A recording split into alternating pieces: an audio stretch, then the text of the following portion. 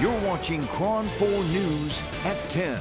Thanks for joining us at 10. I'm Noelle Bello. It has been a wild 48 hours for former President Trump after an assassination attempt on Saturday. A federal judge has dismissed his classified documents case, and he's announced his running mate, Ohio Senator and former Silicon Valley investor J.D. Vance. He also made an appearance tonight at the Republican National Convention. In the midst of all the headlines, Trump supporters here in the Bay Area are coming together. KRON 4's Sarah Stinson joining us live in studio after speaking with the group who gathered in the East Bay today. Sarah, what did you hear from them tonight?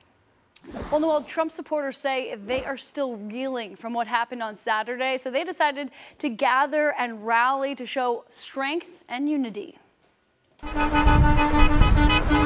People driving home from work on 580 in Pleasanton honked in support of a Trump rally Monday afternoon. This just 2 days after an attempted assassination was made on former President Donald Trump. Trump supporters described watching the terrifying moment on TV. I was paralyzed and shocked that somebody would do something like that to anybody, let alone a former president. We were watching it live, and my wife broke down in tears, and when we didn't know what was happening, it was gut-wrenching. Supporters say they were relieved to see Trump was okay after being grazed by a bullet.